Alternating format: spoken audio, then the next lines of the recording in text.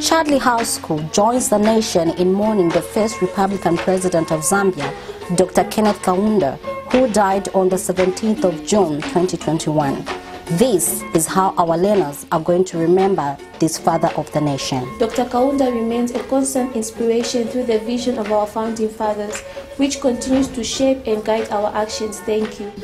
A man of integrity, a visionary leader. He was a long-time champion of regional integration.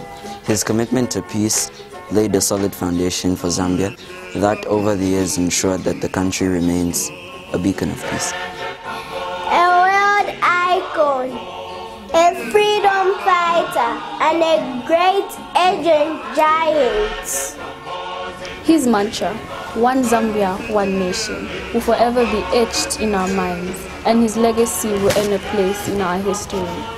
His gigantic legacy will shine forever and will inspire the present and the future generation of leaders in Zambia and beyond. People see him as a hero, not just here in Zambia, but across the whole of Southern Africa.